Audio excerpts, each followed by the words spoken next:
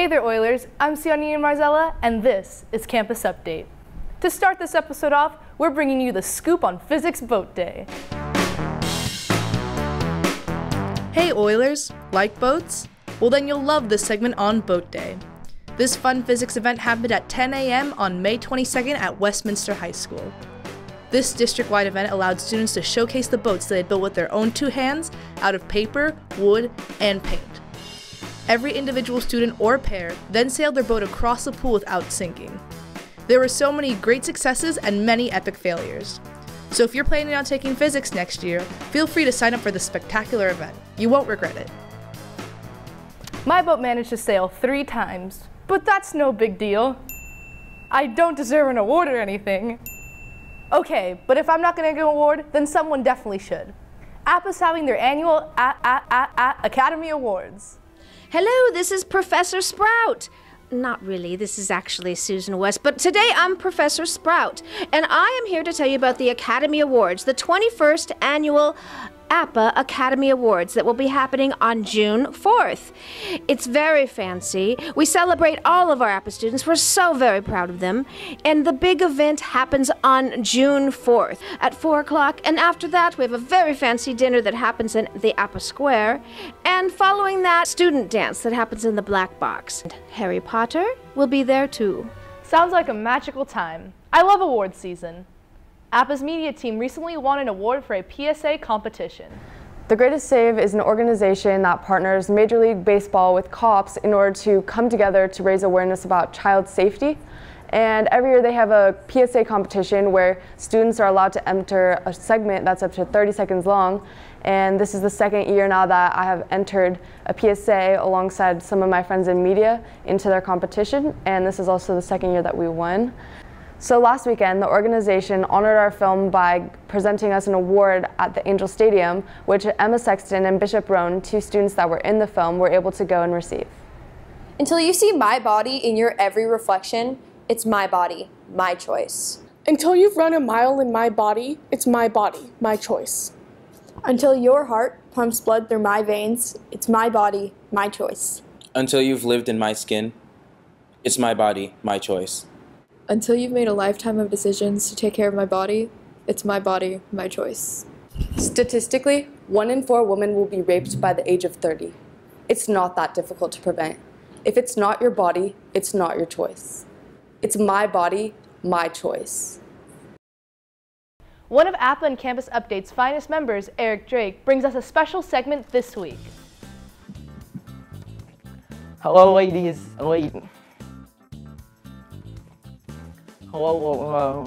gentlemen. Today we'll be watching the best movies out there known to date. On this classic show, classic movie review, we'll be watching only the best and greatest movies for you on this very hot summer. See if or you can stay there or get it myself. I got my personal collection here of all the classics throughout this decade, 1990 to 1999. It has all your favorites, including Pokemon Pikachu's Winter Vacation 1 and 2. You can watch both of these during the summer to keep you nice and cool, because when you're on summer vacation, you don't ever want to be too hot. So grab this, leave the refrigerator door open, and get ready for your best winter ever. Next up on our list, we have our favorite actor, the best of this decade, Adam Sandler's Walt Disney's Bedtime Stories. In this movie, he talks about stories that he teaches his children during bedtime. It helps you learn about acceptance and bedtimes, because that's something we all need. Remember, just because it's summer vacation, that doesn't mean you can stay up all night. I'm watching you. Next up on our classic movie reviews or list, summer vacation, we have Yogi Bear. Yogi Bear, that brings all the amazing tales of the bear Yogi and Bear, the 2 best friends working together to save Christmas. They are in a national park. You can watch this so you don't have to be bored during the summer about not going outside, because who wants to do that? Also, another great movie we have, Space Jam, with our favorite actor, Michael Jordan, WWE NBA superstar Michael Jordan. He helps us learn that even if you're a man living in a 2D world, you can still be a great basketball star.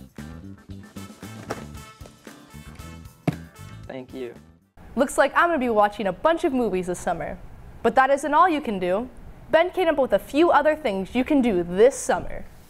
Hey Oilers, it's Ben Tapiner. With summer coming up right around the corner, we got tons of things that we could be doing. Let's get through it. Go to Disneyland.